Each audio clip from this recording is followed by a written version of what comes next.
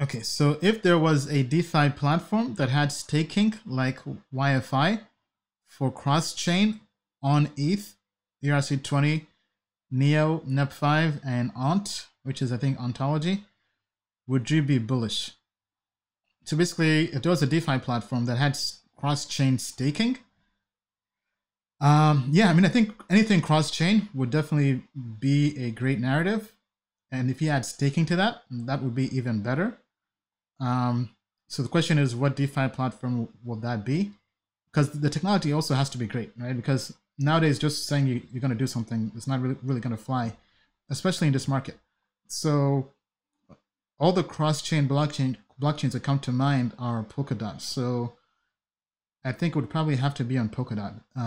If there's cross-chain staking on Polkadot, I mean, that could be a game changer. Assuming the technology is good, right? So whatever project is able to do that, I think it would definitely be quite the narrative. I think there'll be lots of FOMO with that.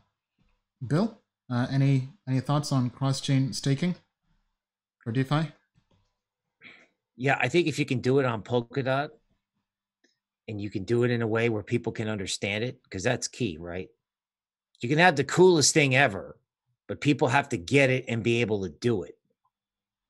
So if you put those two things together and then, you probably just say Polkadot, if it works, yeah, it's going to be big and people are going to do it.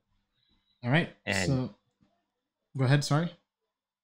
No. And it also, this thing about cross chain, that stuff's really important because that's where crypto is like tech stocks. That's how I think of it. Like when I think about Chainlink and Polkadot, they're like small tech stocks.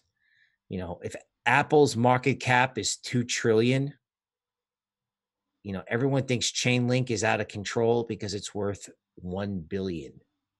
That's why I have such a hard time thinking Chainlink is going to go to 5. You know what I'm saying? It's like, oh, really? We have to kill the $1 billion entity and the multi-trillion-dollar entities are getting kind of a pass in what has been called the most crowded trade ever.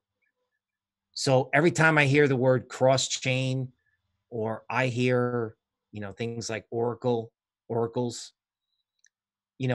on Team Token Metrics, honestly, in terms of the plumbing, I'm probably on the lower level of understanding about these things, but I look at them like tech stocks, right?